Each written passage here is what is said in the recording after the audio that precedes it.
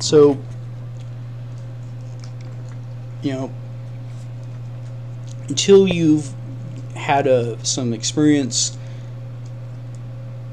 with the current distribution set, maybe the top 5, you've tried all 5 of them and you see how they all react differently, what they do well, what they don't do.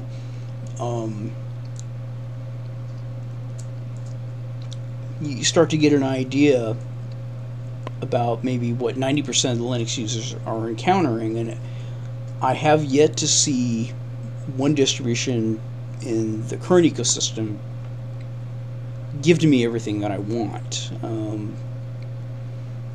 I'm not just a crybaby about KDE. I really do like the old KDE better. Although, now that I figure out how to put icons on my desktop, that's good, but the bad thing is that it's got to land in that little menu bar for me to get it there. If it doesn't land there, I don't know how to get an icon on my desktop.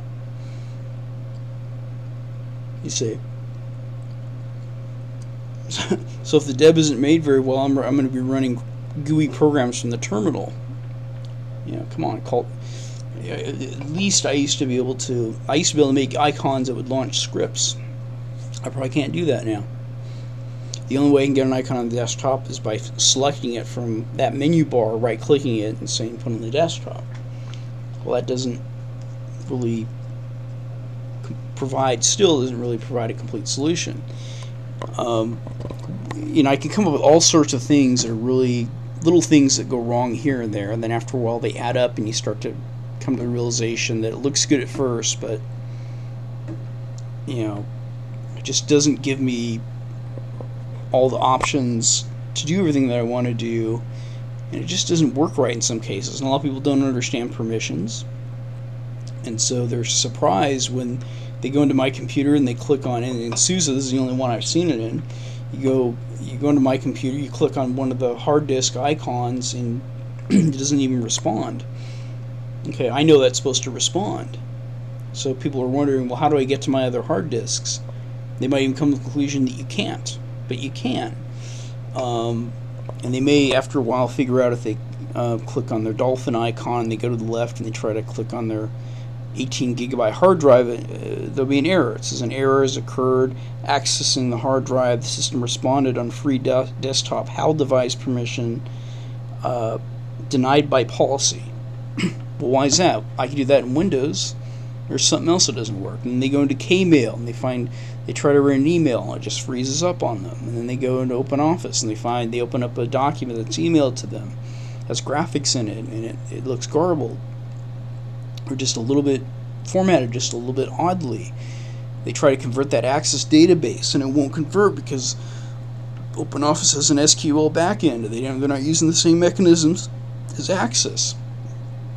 They try to build a database and it's not intuitive like it is even in Office 2000. So then after a while they just think, okay, well, the way Linux is now, you have to really want to use it, and at the end of the day, you have to, after so much time, you really have to have an underlying desire to keep using it, because there are things that are missing from a lot of different parts, and the current model is not working. We have to accept that and realize that the way the current political environment, the current workforce that we have,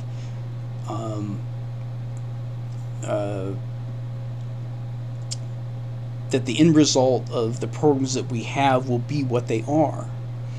Okay, this is the limit that we're at.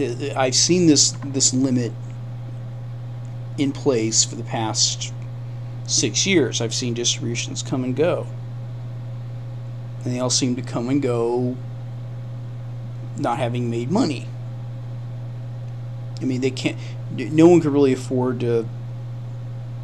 to bleed $20 million a year so that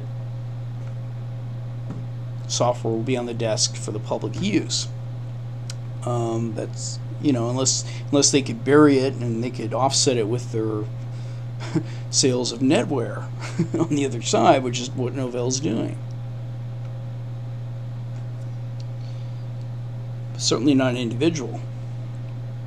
And no one's going to be able to form a corporation and say that the foundation of my corporation is going to be that. And if you think that a one-man shop is going to be able to keep a Linux distribution up to date, there's far too many things that they have to do because there's so much chaos in the underlying system. What do I mean by the chaos? I mean exactly changing the way the bootloader works. I mean the way that X works in one version of the distribution and not on the other, not on the next version of the distribution, etc., etc., etc. So what needs to happen is that we need to somehow find a way to get some more effort back. You know, Windows is able to use open source software as a supplement for its users to make the environment better for it, and the same thing should be for Linux. It should be able to have proprietary software and drivers supplement the effort that's there to make a complete system. If we reject it too much, then it's not going to work.